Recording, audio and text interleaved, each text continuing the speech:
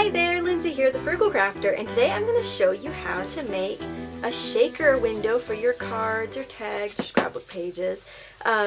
This is one that I just made for a sketch challenge from Oriental Stamp Art, and it's very easy to do, and I actually had posted a shaker birthday tag on my blog, and someone had asked me to do a tutorial, so I decided I would, but I came up with an easier way to do it, so all the better.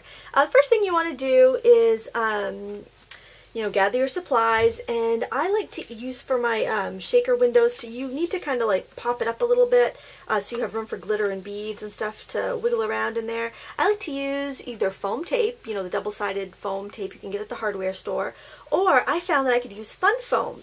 So what I did was I got some fun foam and I used my Xyron to put adhesive on both sides. Here's where I already cut some little windows out of. So I ran it through my Xyron twice so I could put sticky on both sides.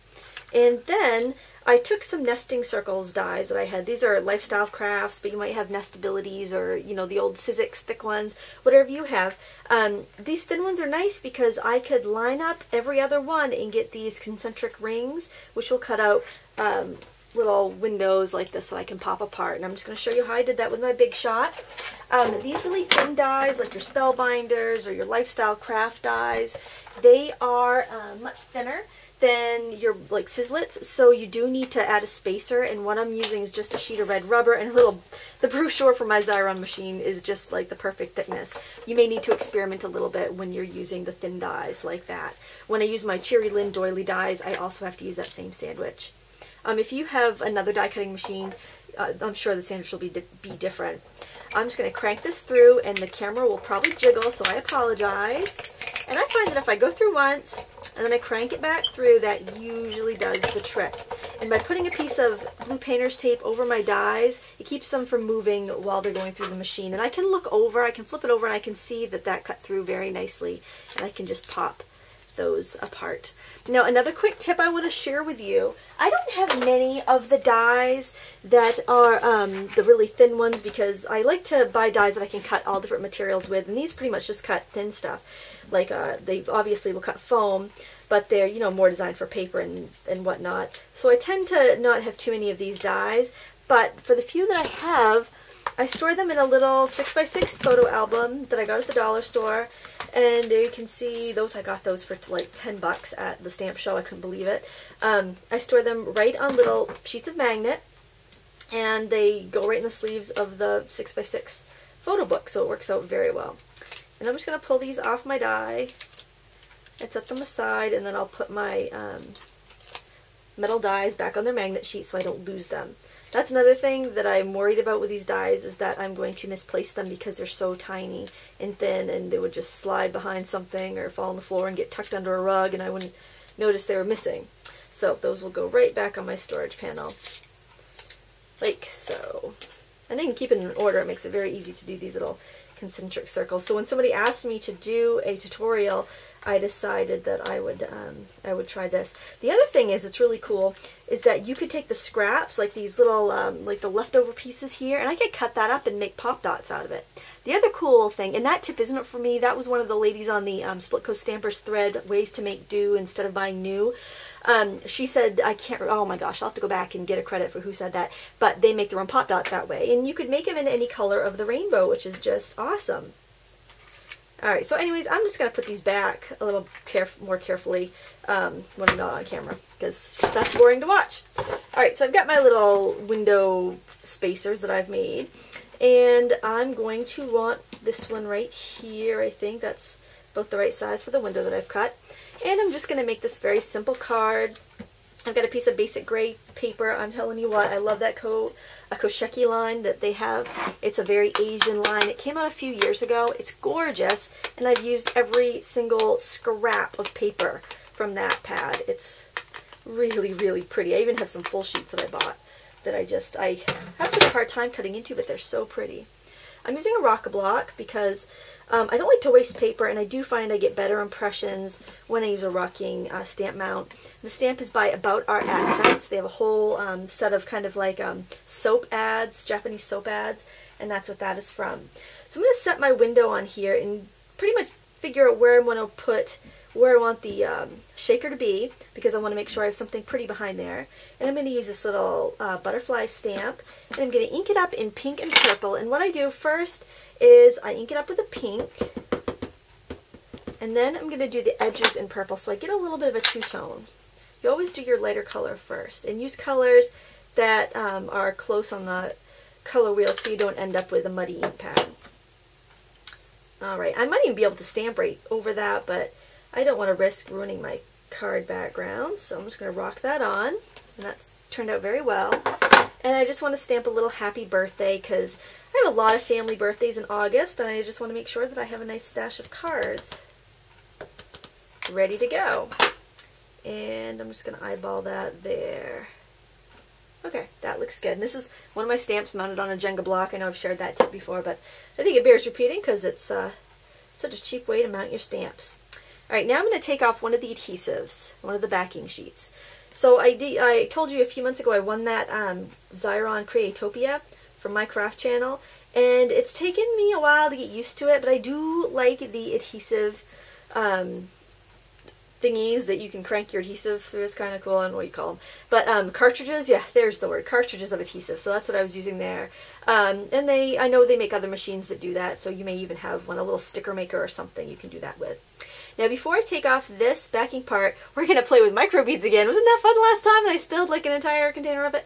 Anyway, I'm very carefully today going to just scrape a few microbeads onto my into my little window here. And I'm using microbeads instead of seed beads because this fun foam is quite thin, so I don't want the seed beads to get stuck. I want them to wiggle around good. And here's some Doodlebug glitter. It's little round circles of glitter rather than random flakes. It's very pretty. You don't need too much of it. It's almost like a sequin waist type of glitter, like the middle of the sequins. It's very pretty, very round. Now when I take off this backing, it's probably going to, a few of the beads and glitters will get stuck to it, but it's not a big deal because they are so fine. See, it's like the static attracts them or something. I don't think you can do it without any getting attached. That's why you put a little extra in. I might even have to put a little extra in, but I'm going to just take a pinch. There. And then I've cut a little window sheet, and you can cut it with the same dies, but I like my Creative Memory circle cutter for this. It seems to just be quite easy to work with. And I've made it a little bit smaller than the outside of the window so I don't have to put extra adhesive down when I want to put my little frame on top. And I just want to position it so I can't see any of the black foam. There. Now, when I shake that around, we've got our little shaker. Now I will finish the card. If all you wanted to see in this video was how to make the shaker, you can shut the video off right now, but if you want to see how the rest of the card goes together, then you can keep watching. It won't be too much longer.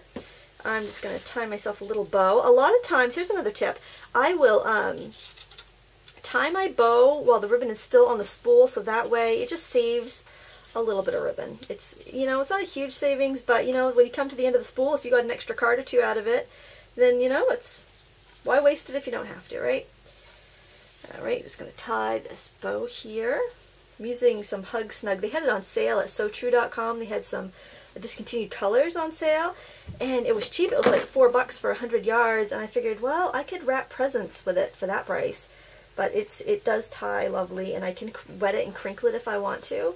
So, I mean, I just love the seam binding. It's very popular right now. I always get mine from SoTrue.com because they have free shipping coupons all the time on any size order. So if you sign up for their emails, you will get those nifty coupons.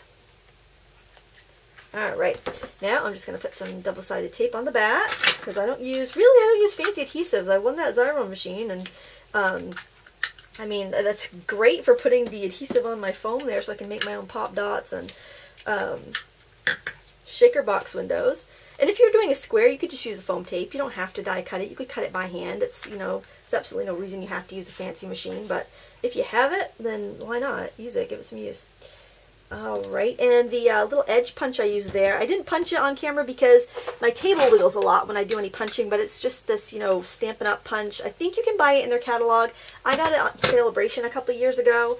I use it all the time, but it's like the only border punch I own, so it's a good punch, you know, don't get me wrong.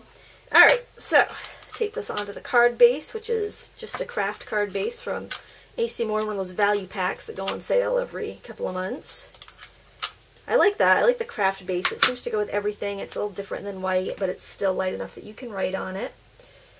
And center that in. And just for a little touch of sparkle, I'm going to use my homemade glue dots, which I made by squeezing little drops of Aleene's Tack-It onto just a piece of wax paper, and then I let it dry, and then you get these wonderful glue dots, whatever size you want. And I'm going to use some of these little, I don't know what you call them, floral discs. You can get them at like Michael's or Joann's, or cheaper at Michael's, and I used a coupon, so you get like a zillion of these things for a couple bucks. And then I'm going to use a glue dot to first stick it on.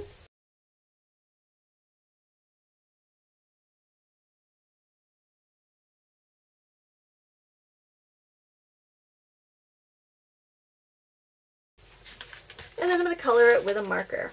Just any permanent marker will do, but a brush tip marker will color the plastic a lot better. And that's all there is to it. Very easy, fun shaker card to make. Thank you so much for watching. Until next time, happy crafting!